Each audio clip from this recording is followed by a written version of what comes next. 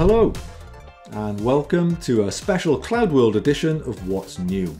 Who would have thought Oracle would have partnered with AWS, Google Cloud, and Microsoft Azure? I've got that and all the other big CloudWorld news for you.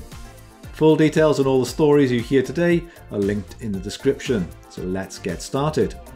This was the big story from CloudWorld, the launch of Oracle Database at AWS.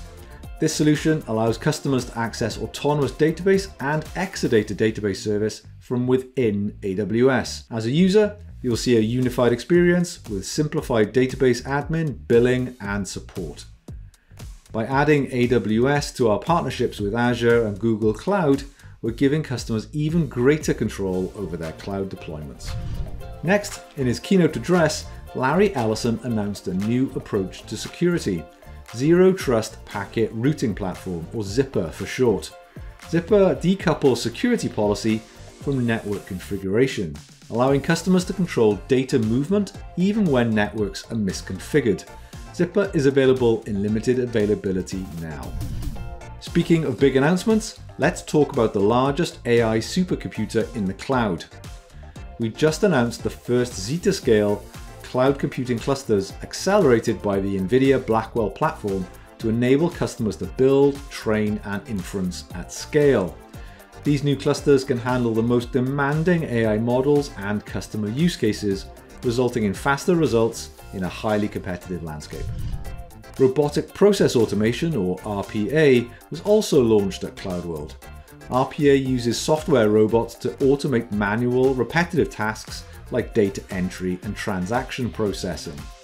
Creating automations for these tasks through a drag-and-drop interface frees up time for more strategic activities and improves efficiency. RPA is available now in Oracle integration. Next up is Oracle Code Assist, our AI code companion available now through our beta program.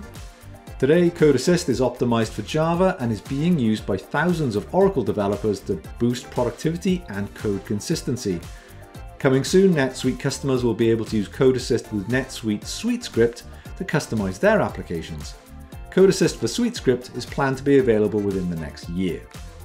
During his keynote, Oracle EVP Juan Loaiza announced Generative Development for Enterprise, or GenDev for short, a groundbreaking AI-centric application development infrastructure introduced in Oracle Database 23 AI.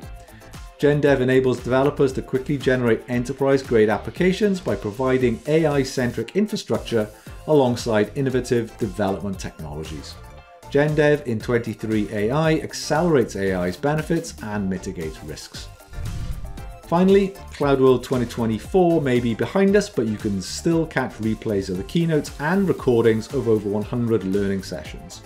The free CloudWorld On Air digital pass is accessible through Monday, October the 14th, so take advantage of that while you can. That's all for this month, but I'll see you next time for more news and insights from What's New. Have a good one.